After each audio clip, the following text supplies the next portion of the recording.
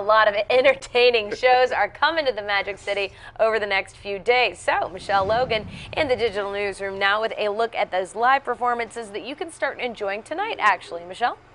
Well, we've got quite the variety of shows, from an original show aimed at sparking conversation about Birmingham's past and how it can be better in the future, to a Grammy Award-winning folk rock band. There are plenty of ways to stay entertained. Check it out. I think that theater is so important to bring us together, to have communal dialogue and to see the same story together. Red Mountain Theater Company's annual Human Rights New Works Festival runs Thursday through Sunday.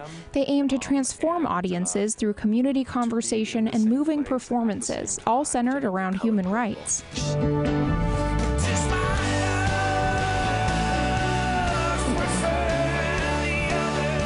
The Grammy Award-winning Mumford & Sons hit the BJCC Legacy Arena stage Saturday night. It's all part of their latest tour for their new album, Delta.